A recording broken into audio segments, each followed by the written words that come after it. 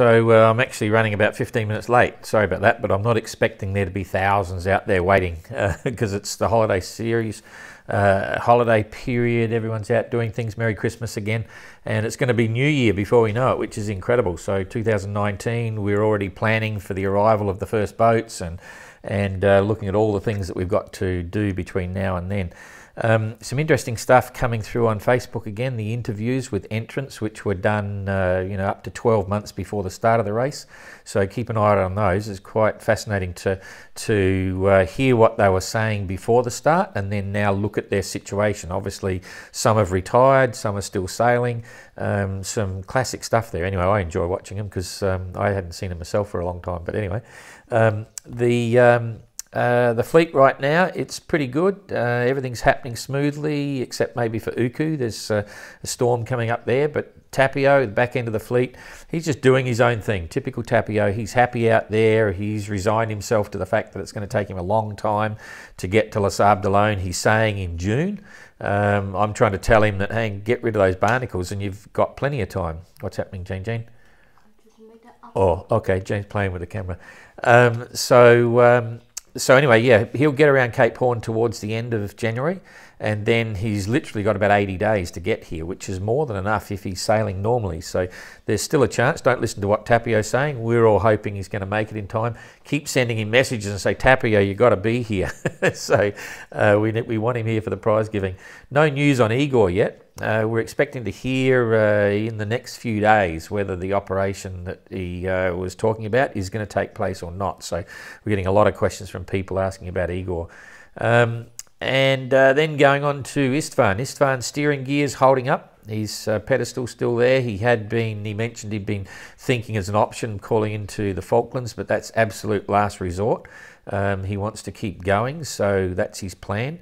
He's got a pretty good weather window. There's a big storm coming in behind him, but he'll be ahead of that, so that shouldn't affect him. So the next 2 or 3 days, he's looking okay.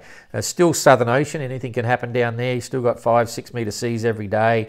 It's cold, and he's just focused now on getting around. This is his third time round, and he's certainly reflecting and remembering everything that happened to him at that time. He met up with another boat down there some time ago, Van die Sail, long story. I met up with him around about now, where he is now, in 1991. I picked him up on the radio. I was doing the BOC challenge at the time, and he was about 200 miles south of Cape Horn and hadn't had a sight with his sextant for about 8 days. He didn't have any idea where he was. So he had to go all the way around Cape Horn without seeing it and give it a wide berth. But I think he's okay now. I think he's got a sight the other day. So that's probably enough to lead him into the Horn, and hopefully he'll get another sight in the next day or two and give him a good position for his approach, and he'll get to see it this time, because I know he missed it last time, and the weather's going to allow him. I think he'll have about 30 knots to go around, something like that, maybe 3-4 metre seas. It looks reasonable, and let's see, it'll be a southwesterly wind, so watch this space. He'll be glad to get around, that's for sure. Uku's situation, he's been struggling, and we had a really classic situation last night. I went to bed thinking everything's fine, and then got up this morning, usual story, and there was an email from one of the radio op guys trying to get a message to Uku urgently about this storm that had popped up about 5 or 6 hours before. So I had a look, and boy, it looked really nasty. Anyway, I thought about it for about an hour, working out the best options, and then got a message to Uku, told him he's got to get south as quick as he can. And I actually put the post up on Facebook, so that's fine.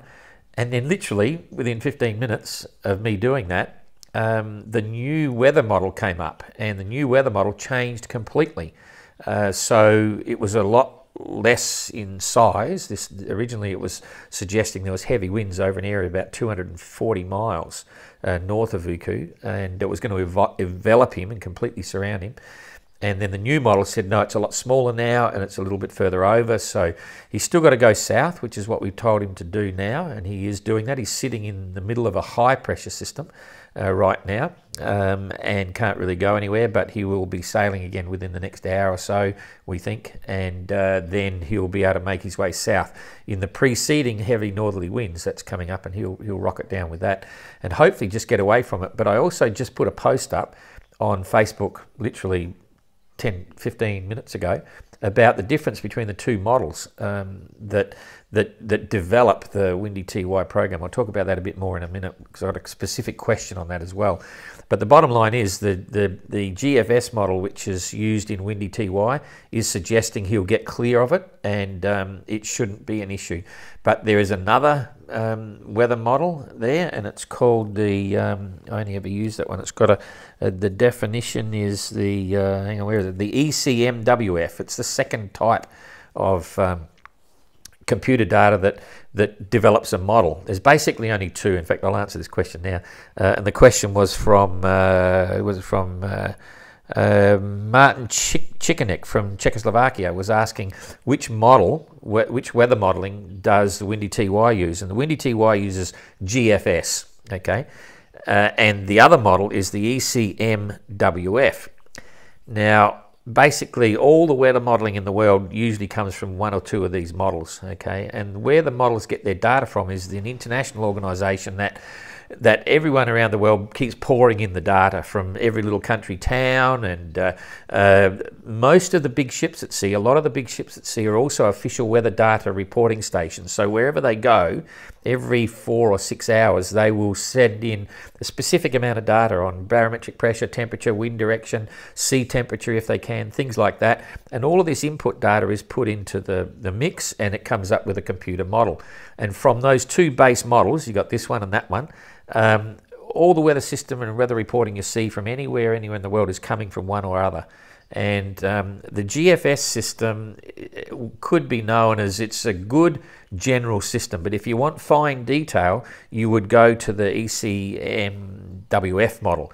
And if I'm correct, I'm not an expert on this, but say Predictor Wind, I think uses that's another weather modelling system that you can get on the app. You get the app, you get Predict Wind. It's using the ECMWF input data, I believe.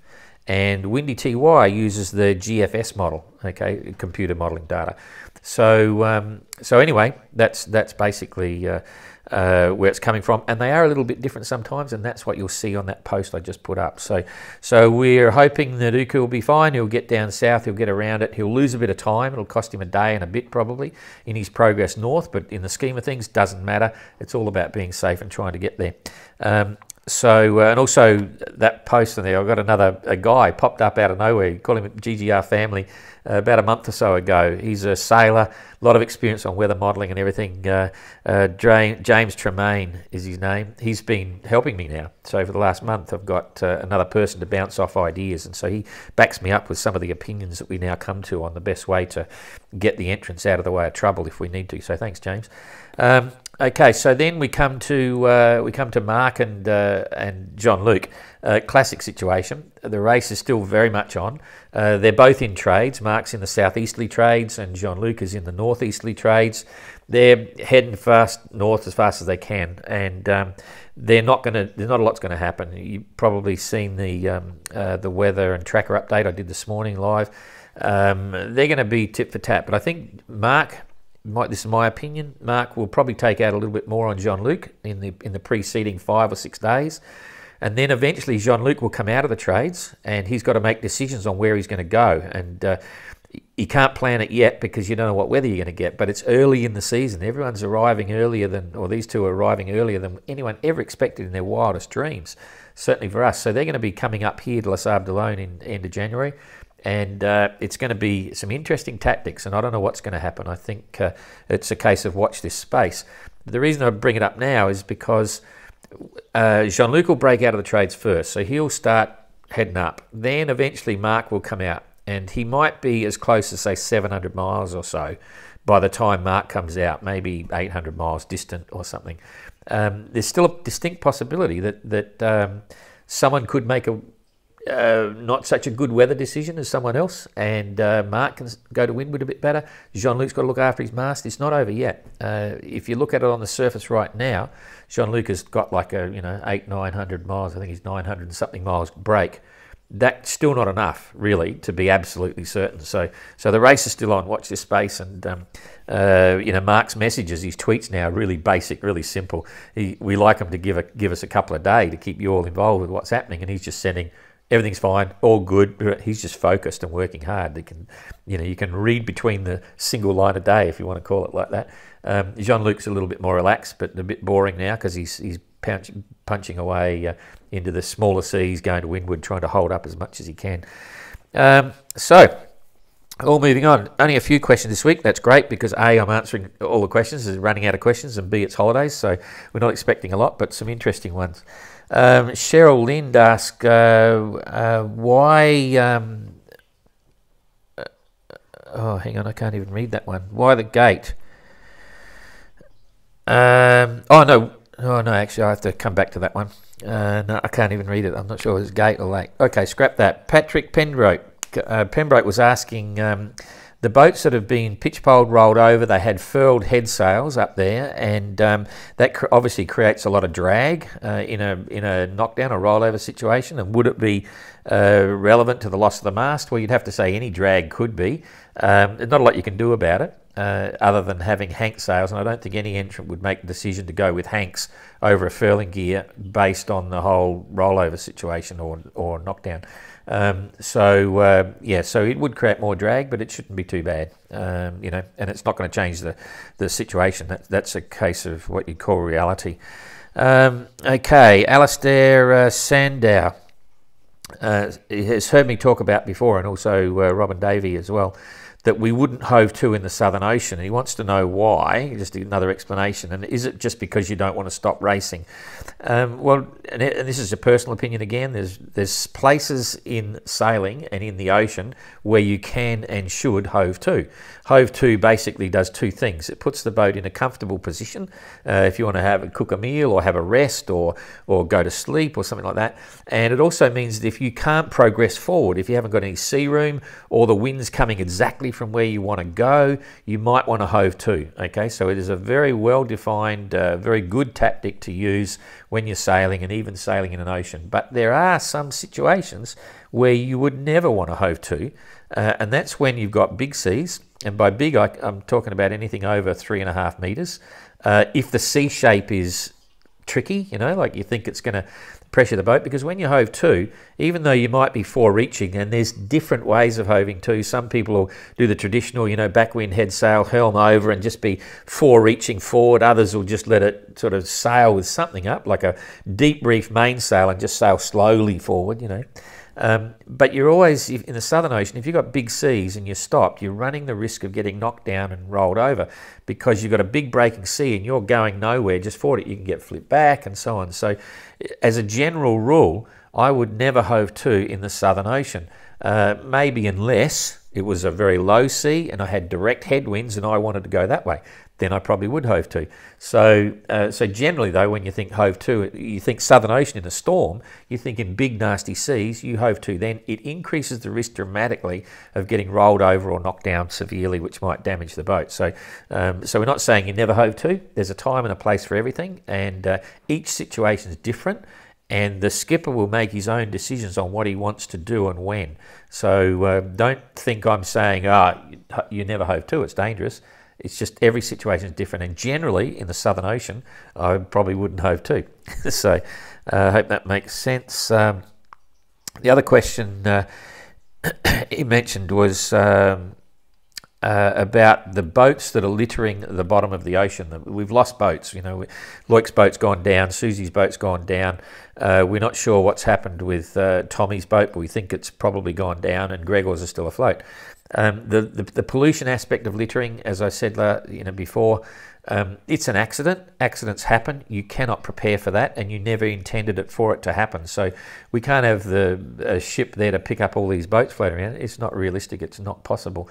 It was never intended. He wanted to know whether there's anything we can do for the next race to solve that problem, and the short answer is no, because you can do everything you can to minimise the risk of an accident, but if it happens, there's nothing you can do about it. It's like a car crash. Your car becomes scrap metal. In the ocean, when you have a crash, you can't recover it. There's no way to get the boat out and do anything about it, so it sinks. And it's very unfortunate. We would prefer it didn't happen, obviously, and we're all passionate about the ocean. We love the ocean and so on. But if there's any trade-off, you could say that virtually all the boats racing in the GGR are recycled boats in the first place. place. They haven't been brand new boats built for the GGR, so we're using older boats and recycling them. So at least the intent is there. But everyone loves the ocean, and we're mindful of that, and it's sad. We're always upset about everyone losing boats and you know, making a degree of pollution, but it's minor, and it is caused through an accident. Okay, so Mike Phillips was just asking about Mark Slat's repair. He thought it was something to do... Oh, no, Mark Slat's repair of the Aries wind vane.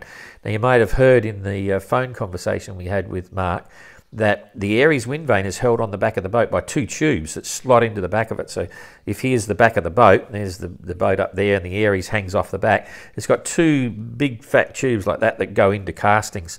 And unbelievably, Mark came up on deck on one occasion a few days ago, and the whole of the wind vane is wobbling back and forwards like this in relation to the boat that's there. The whole thing got boom. And so on the circumference of the tube, he said 80% of the diameter, the circumference of the tube was cracked. So there's only 20% that was actually holding it. And on the other side, it was nearly the same. There's a large area that's cracked. So the whole thing was able to hinge and move. And I was really surprised because I sold Aries for 20 years. And they use aluminium tubes. They're really thick wall, and I mean super thick. They're nearly probably 3/8 of an inch, so 10 millimeter thick wall thickness, aluminium tubes that are quite malleable, and they wouldn't work harden. But for whatever reason, Mark decided to replace them with stainless steel tubes, very heavy wall stainless steel tubes. But you can imagine the load on this going all the way around the world, you know, the torsion of the pendulum rudder going, and then the ropes, and a whole number of issues. And slowly but surely, those stainless steel tubes have cracked and failed. So the repair, you can go to Mark's phone conversation on SoundCloud. It was last week, and he explains what he did. And the best way I could explain it was that what he's done is he's just propped up the Aries. If you can imagine this, it's hinging back and forwards like this. If here's the back of the boat, it's back, boom, boom, like that, because the top of the tube is cracked. He's now done some timber supports. He got timber out and bolted things and screwed things to stop the wind vane moving and support the tube so that it won't work harden anymore. And he's confident. He said, oh, it'll last forever now. It's going to go fine. And I was surprised because I thought he may have taken the wind vane off the back of the boat, cut the tubes, and then reinserted them in. But obviously they might have got really tight. The old bit inside the casting may have got tight. But normally you'd think you could actually undo that, take the bolt out and maybe bang it through, but it might not be as easy as it sounds. So, and he wanted to keep sailing. So all the time he was working on the mounts for the Aries, it was still steering the boat. And when you're going to windward, there's a lot of torsion. So this may not be the last we hear of this. Mark's really confident. He said it's really solid and it's there and this, that, and the other. But there's a lot of load. And timber, I don't know how he's managed to make the timber strong enough to hold it. He said to me, he said, God, you're going to laugh like crazy when you see it. He's obviously got photos and stuff now, and we'll see it when the boat's up here. So he's confident, but let's wait and see. You know, you don't want to be losing your wind vane though. He's going to need that. So we'll see how that goes. And the other question that Mike Phillips asked, was there any way that someone might come up with a permanent way to catch water next time, because water's been an issue? I don't think so. Everyone will have a different take on this. Some of the entrants left here at the start of the race with a lot of water, nearly enough to go all the way around the world. That's one choice. You know, some have got water drains on their Dodges, but then you get the salt spray and all the rest of it. I always prefer catching water in a mainsail just by lifting your boom with your topping lift, or dropping your halyard a bit and creating a sag in the sail. If it's connected to the foot if the foot's connected to the boom, and when you come up a bit, it just all screams down to the gooseneck, and you can just pour it off like crazy. Or even have a loose bit with a skin fitting there and a hose. You can get hundreds and hundreds of litres in one downpour. So I think people will generally, the entrants next time round, will place a bit more importance in their plans for catching water, because it's not rocket science. It's not hard. You just got to be ready for it when it comes, and when it comes, it's usually a heap. So that's about it. Okay, Malcolm Collins wanted to know why there's the boat Nicholson 32 design. He wanted to know why we approved the Mark 10 and 11 version. They're the last ones that were produced in that range. Prior to that, there was a Nicholson 32 that had a staggered cabin top, beautiful boats, all the rest of it. But we decided that we only wanted the latest version because it's slightly bigger, slightly different hull shape, and same with the cabin top and everything. Not that there's anything wrong with the previous NIC 32s. It's just that there's so many of them around. We thought, okay, let's go with this one because it is the latest upgraded version. There's some features which are good for seaworthiness, not to say if anything before that was no good. This is like the dishwashing detergent or the clothes washing laundry powder when they say, oh, it's whiter than white, new. Does that mean everything before it wasn't white? No, it doesn't. It just means that the new whiter than white might be a little bit different. So we just had to make a decision, and that's what we decided. And also they're slightly bit bigger, so that's it. And then he asks how much and what's the cost to enter the next race in terms of extra gear, like all your safety gear, your radios, satellite phones, life raft, all that sort of stuff, and entry fees. Like what's it cost to get into the GGR without the cost of the boat? And first of all, you need to go to in the news section of the website. All of the news and my thoughts are in one section. If you go to page 8 of all of those news, because they're all in different pages, there's a lot of them, and it goes back to April the 4th. I wrote a story there called Inspiring Since 1968. And if you click on that news there, there's a whole budget breakdown of what it's going to cost you to do the GGR in 22. And basically it runs out like this. If you forget about the cost of the boat and the refit, you will spend about €20,000 to get all of the race related gear, and the entry fee in euros is about €9,500. Okay, so near enough to €30,000 for entry fees plus all your extra bits and pieces. And then you've got to buy your boat and refit it. And you could do that from anywhere, buying the boat and refit it for say about €60,000 up to name your own price. It depends what you want to do. So that's a general figure. And at the end of the day, all things considered, it's anyone can do it if they really want to. Some people say, wow, that's €120,000 or something. That's a lot of money, and it is. But if you really want to do something, there's ways around it. You can do it for less, you can do it for more, and passion's everything. So we believe it's totally achievable to anyone. So good luck, Malcolm, if you're into this. Dem Adieu wanted to know precautions taken by entrants if they have to go over the side and clean barnacles. Well, I'm not sure. Everyone will do different things. Mark Slatch just takes a deep breath and jumps in with a big scraper or sandpaper and just gets on with it and does it. A lot of it comes down to your own attitude and weather, what's happening. But the risks are the boat might sail away from you, so you drop all your sails and maybe put a line over the side. Sharks are an issue, so you've got to keep an eye out over your shoulder on that. Might be a different issue in different places, and certainly people got different impressions or feelings towards sharks. You want to make sure that once you're in, you can get out again. So you've got a good, ladder, like a boarding ladder, but they all have to have that and show that it works so they can get out again. Apart from that, when you're cleaning that stuff, it's very common to cut your hands, so you need good gloves because the barnacles can be sharp, you're cleaning and stuff, so you need good gloves. After that, pretty much common sense. So, but certainly, the skipper's attitude is everything. And Tapio's not interested. He's heard a story of a sailor that went over the side and radioed to tell people or message people and said, "I'm going over the side to clean the bottom of the boat." He was never heard from again. The boat was gone, person gone. But that's I wouldn't say that's common, but it's up to the individual. So that's it. Robert Reynolds, he said, interesting this perception of the race.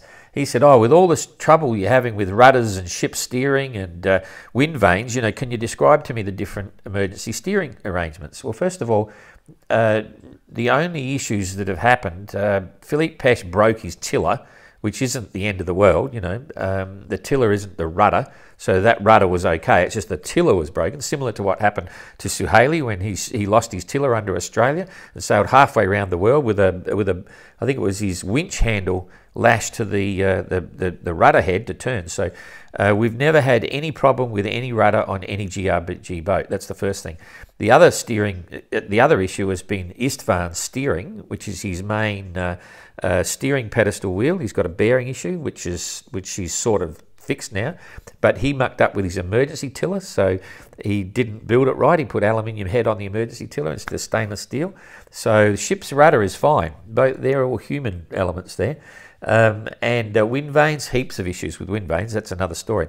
But every entrant has to have an emergency rudder okay, emergency steering system, and they've used different things. Wind Pilot has like a modular bolt-on emergency rudder, and all those that had a Wind Pilot wind vane also took the kit that you can put on this small emergency rudder on the back of the boat, and hopefully that'll steer your boat. So that was all approved. That's okay. Anyone with a hydrovane wind vane it's its own rudder, so you've got an emergency tiller, you just drop in and you can steer the boat through the hydrovane. You don't need your ship's rudder. Who else? On Mark Slatt's boat, he's got an Aries wind vane that has a servo pendulum rudder that, remember, it comes up to the surface when it turns in the water. They've actually got a big blade, so if he had a steering failure on the boat, he would take the normal pendulum rudder off, okay, put this bigger blade on, right, and then the two ropes that come either side of that then pivot side to side, he ties them off. So now the pendulum rudder can't go from side to side this way, but when the flip-flop vane goes, it still turns just a little bit, and it's just enough to steer the boat. It's pretty basic, but we approved it. So that means he'd have to stand at the back of the boat and just manually push the top of the vane one way or the other way, and it would then turn the pendulum rudder. But because it can't flip to the surface, it would actually steer the boat a little bit. So, and I think that covers... I'm not sure what Susie had. I think she had something similar. But anyway, they've all got a system, and they're all a little bit different. Personally, I've got to say, I like, as you know, I like the hydrovane. There's no question about it, and it's very nice to have that rudder there all the time, because your ship's rudder doesn't do anything. You just tie it off. So there you go. Anyway, that's really about it. So it's a quick one now. Not much more to say. I'm just. One of the questions I had. That was from Cheryl Lind. Part of her question was, who replaces me in 2022? Basically, someone will replace me, or maybe 2 or 3 others or more will replace me. But I just saw a guy Ellie did an interview with me at the Paris Boat Show a week or so ago. So some of it's a little bit out of date already, but he just posted it online. I'll copy that, so you'll see that come up on GGR post, and I'm answering a lot of questions, pretty down to earth, pretty basic on many different issues, and one of them is just that, who's going to replace me in 2022, because I'm hoping to sail in the Joshua class boat. And I make some predictions about Jean-Luc and Mark, which is sort of still running. It's there, but those predictions were like 10 days ago or something, however long ago the boat show was. So anyway, that'll be it. But yeah, there'll be a few people to replace me, I hope. And thanks a lot. We'll carry on regardless, and see you again next week, which will be in the new year, which is amazing. Crikey, 2019. Okay, thanks for that. See ya.